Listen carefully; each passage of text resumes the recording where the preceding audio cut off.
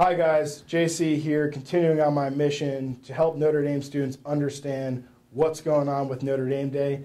I'm here with famed finance professor Carl Ackermann. Carl, they're telling me you have a magical formula that can help me understand Notre Dame Day. Yeah, JC, I actually do. Are you familiar with the concept of return on investment, or ROI?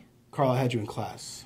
Which means you know nothing about it. No. So I actually happen to have the formula up, so let's go over here and review it. The return on an investment is equal to the gain from that investment minus the cost of the investment over the cost of the investment. And if you had invested in the stock market over the past several decades, what do you think your ROI would have been in a typical year? Maybe 10%? Yeah, JC, that's actually perfectly correct. Nice. Congratulations. At least you were paying attention during that one fleeting moment when we covered that one concept. So if you invested in the stock market, your ROI would be about 10% per year.